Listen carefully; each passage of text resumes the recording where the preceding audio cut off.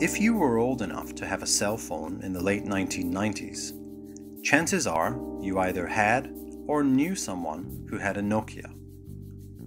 At that time, Nokia was the most popular brand of cell phone in the world, seen by millions, if not billions, as the ultimate device to have. Nokia's success can be attributed to a number of different factors, but one of those factors stands above the rest. A simple little game included with every phone. Snake. Simple, yet incredibly addictive, the game signaled the start of a new era in mobile gaming, to which a $100 billion industry owes its gratitude.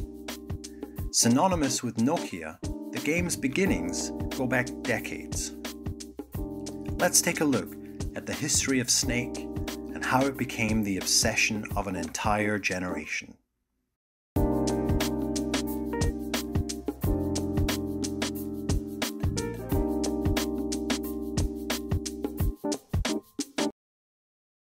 Snake's origins go back to the 1970s.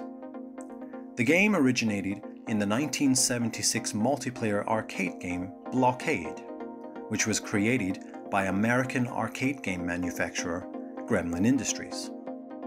Described as a money magnet, it guaranteed arcade owners powerful profits for years.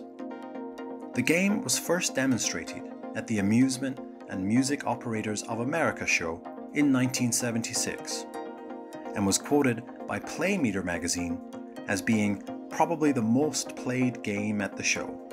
They described it as more than good, that in fact, it is great.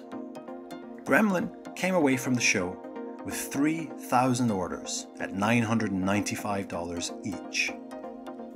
The game was simple. Players had to press arrow keys to move their character, and in moving, they would leave a solid trail behind them. A player would win by lasting the longest, without hitting anything else. Shortly after its release, several games appeared that copied Blockade, including Surround by Atari in 1978, and the TRS-80 computer game Worm. In 1982, Midway's Tron included a single-player variant of Blockade, based on the light cycle game from the film.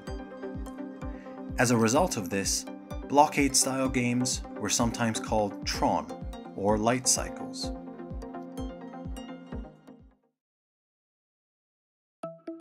The development of Snake is credited to Taneli Armanto, a developer working at Finnish telecommunications company Nokia. The company wanted to expand the capabilities of Nokia's mobile phones, and Taneli was hired to work on some of the phone's features, namely its calculator, calendar, and importantly, its games. Taneli and his team had some limitations.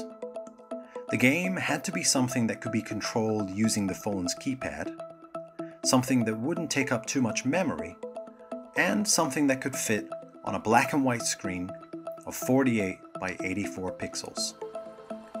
The game was also intended to be a two-player game, as Nokia wanted something to take advantage of the new infrared link that was going to be included in its new product. Several games were considered for development, one of them being a mobile port of the hugely successful game Tetris. Taneli has even been quoted as saying he implemented and tested the game on the device. However, it was claimed that the Tetris company wanted a share of each device Nokia sold, an idea Nokia wasn't keen on, and the idea was scrapped. The team eventually settled on the idea of Snake and went with it.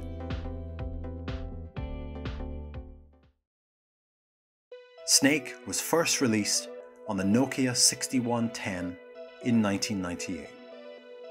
The phone sold well and the game was popular. But in the following year, Nokia would release one of the most successful handheld devices in history, the Nokia 3210. With approximately 160 million units sold, it is one of the best-selling phones in history.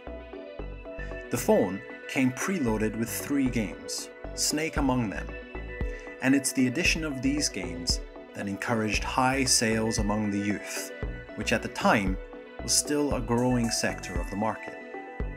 The following year, Nokia would release yet another iconic device, the Nokia 3310, selling over 120 million units. Rather than rest on their laurels and include the same version of Snake as in the 3210, Nokia decided to revamp the game and created Snake 2, a mobile game that would go down in history as one of the greatest of all time. In this new updated version, the Snake was no longer just a simple line. The Snake had form, there were bonuses, and no longer would you die upon touching the side of the screen. Instead, you'd come back out the other side. The world was hooked, and it was obvious to anyone at the time that this was a significant turning point in mobile gaming. Since the early 2000s, there have been hundreds of Snake-like games introduced to the market, too many to list here. There was Snake X in 2002, first introduced with the color screen Nokia 9290 communicator. Snakes, a 3D version of the game for the N-Gage in 2005. And Snake 3, which saw the game take on more of a living Snake approach. Even now, there are hundreds of Snake-like games on the Apple App Store alone, showing that the appetite for this kind of game hasn't gone away, despite how far mobile gaming has come since then. For an entire generation, Snake and Snake 2 represent significant milestones in mobile gaming, as well as popular culture.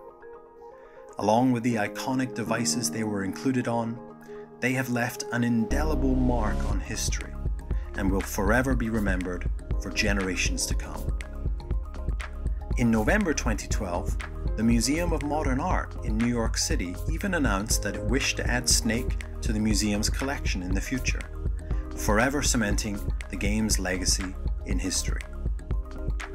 The game's developer, Tonelli, once said he never imagined Snake would become so popular, adding, "Sometimes, every now and then, I still play it myself."